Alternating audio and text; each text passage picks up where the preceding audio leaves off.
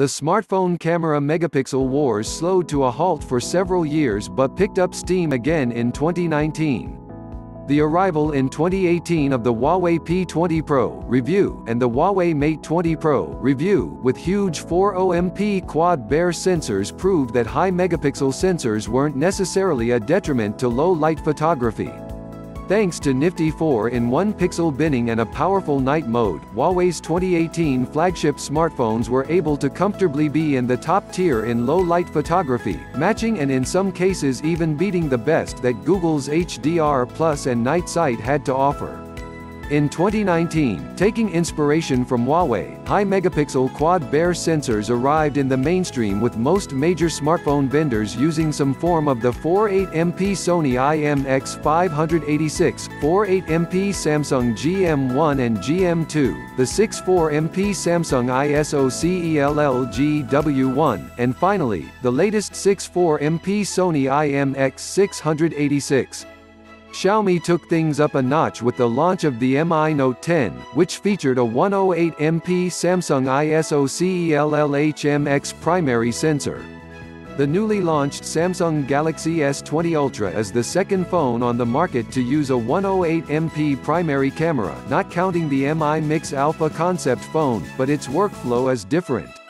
Let's get into the details. The Galaxy S20 Ultra is the flagship phone in Samsung's Galaxy S20 series, and it has the specifications and pricing to match. While the regular Galaxy S20 and the Galaxy S20 Plus use a new 12MP primary sensor with 1.8 micron pixel size, the Galaxy S20 Ultra moves up to a 108MP primary sensor. This isn't the same sensor as the Mi Note 10, though. The Galaxy S20 Ultra is using an ISOCELL HM1 sensor, which is a slight improvement over the ISOCELL HMX used in the Mi Note 10. It's capable of 8K 24fps video recording, for one. More interestingly, it steps away from the 4-in-1 pixel binning used in the Mi Note 10 to a new 9-in-1 pixel binning that produces 12MP photos. Samsung calls this Nona Binning, and it's the first phone to use a 3x3 pixel binning rather than a 2x2 pixel binning. The Galaxy S20 Ultra can dynamically shift between a high-resolution 108MP mode and a Nona pixel binned 12MP mode. To understand why this is beneficial, let's take a look at how pixel binning works. Pixel binning on high-megapixel quad-bare sensors. Pixel binning via AnandTech. Before 2018, essentially every smartphone camera had a bare color filter array. The Huawei P20 Pro and the Huawei Mate 20 Pro were the first phones to use quad bare sensors. Simply put, a quad bare sensor has less color resolution than a sensor with a standard bare layout.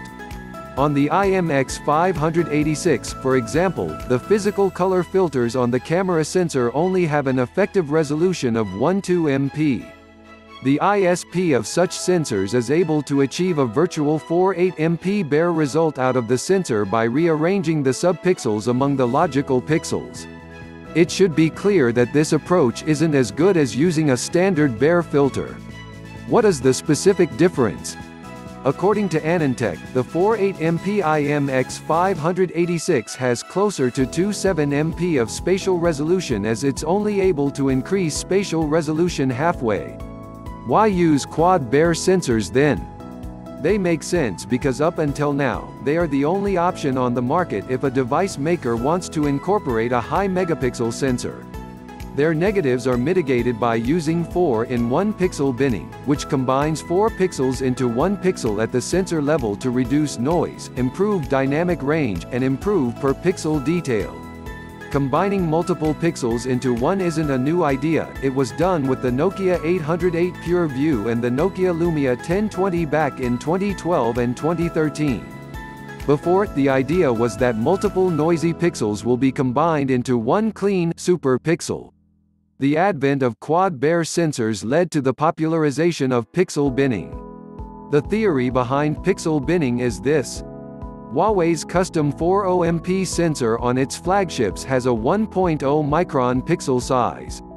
The mainstream 48MP and 64MP sensors have an even smaller pixel size at 0.8 micron. Even the 108MP ISOCELL sensors have the same 0.8 micron pixel size because the pixel size is kept constant when the resolution is increased simultaneously with the sensor size. When the pixel size is lowered, low-light image quality is adversely affected.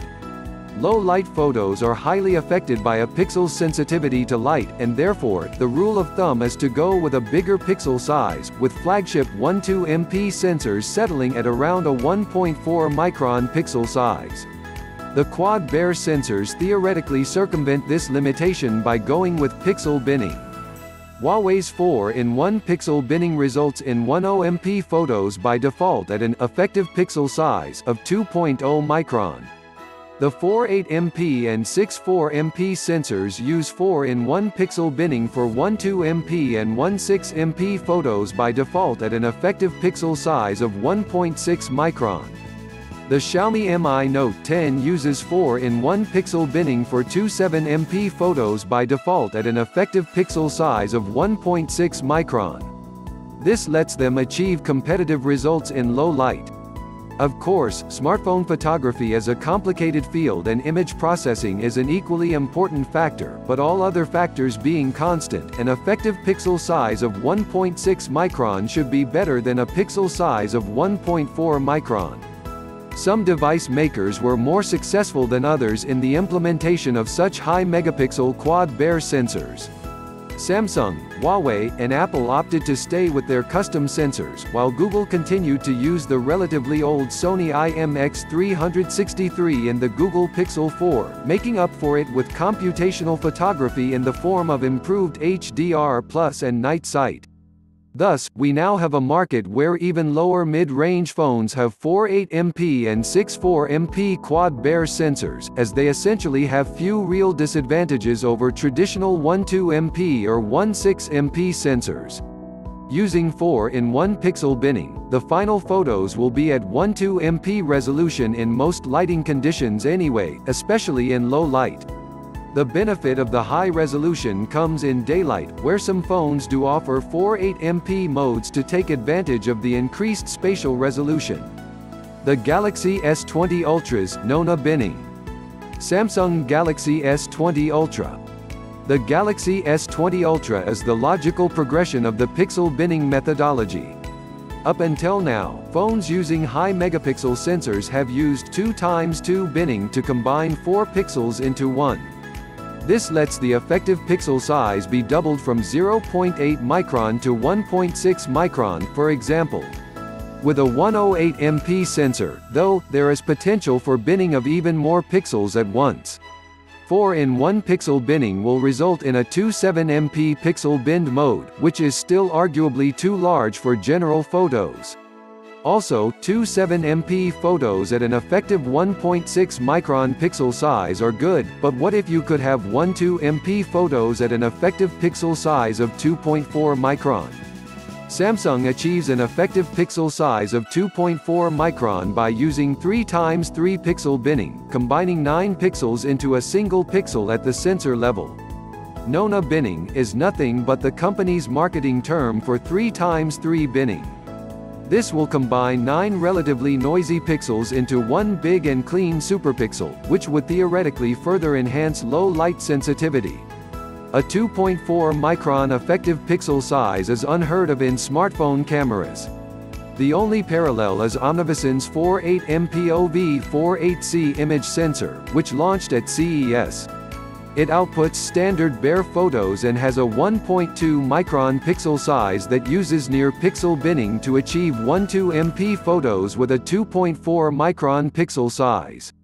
While it has great specifications, it hasn't made its way to any shipping phone yet.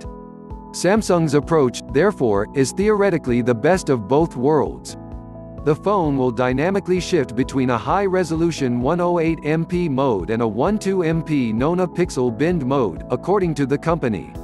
In daylight, it should be able to take ultra-high-resolution 108MP photos to capture far-off details and for more effective cropping, if the image processing is up to scratch. In low light, it will dynamically shift to a 12MP mode, using 9-in-1 pixel binning. Low light photography is affected far more by the pixel size than resolution. On a theoretical level, 3x3 pixel binning in low light makes much more sense than 2x2 binning, even as the resolution is dropped from 27MP 2x2 binning to 12MP 3x3 binning.